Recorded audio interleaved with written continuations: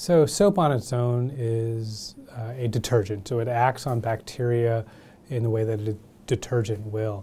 These antibacterial soaps, in addition to having the detergent effect of soap, also add compounds, usually triclosan, that act in a very specific manner in trying to kill off these bacteria.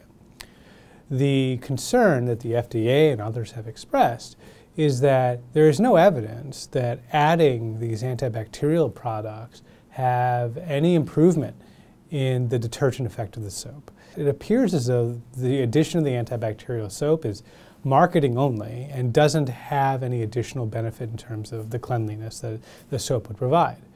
On top of that, we are running into issues internationally of multi-drug resistant organisms. And the more antibiotics we use across the board, including the use of antibiotics in animal feed, as well as the use of these things that are antibacterial in nature, either have been very much proven, or in the case of triclosan, at least thought to potentially contribute to the worsening issue we have with antibiotic resistance. We have a product that has not been shown to have any benefit over regular soap and does have potential harm in terms of perpetuating multi-drug resistant organisms.